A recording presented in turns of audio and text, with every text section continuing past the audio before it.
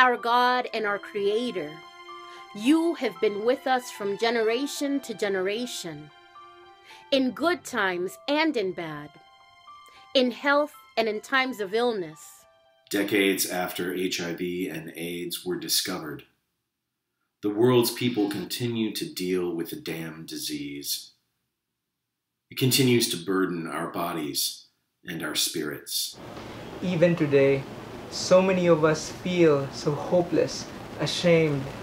We mourn for the ways that our fears of others and our own fears and stigmas about this illness separate us from one another and from life. Unite us again. Unite us again. Unite us again. This stigma is a brokenness in our society. And we, your people, must step up and speak out. We remember those who have died and suffered. They were precious ones. We embrace those with HIV today. With HIV, we too embrace. We lift our voices in prayer. We call out to you. For the healing of our world, unite us again. Remind us that we are one, that just as we cannot be truly separated by life or death, neither shall we be separated by HIV and its cruel stigma. Like those in Scripture who gathered at Bethesda's ancient pool for healing. Like a man who had been ill for 38 years.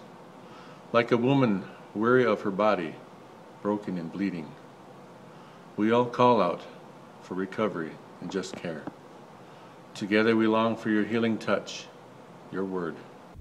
Unite us again. Unite us again. Unite us again. We are not discouraged. We will not give up. We will not deny that we are your children.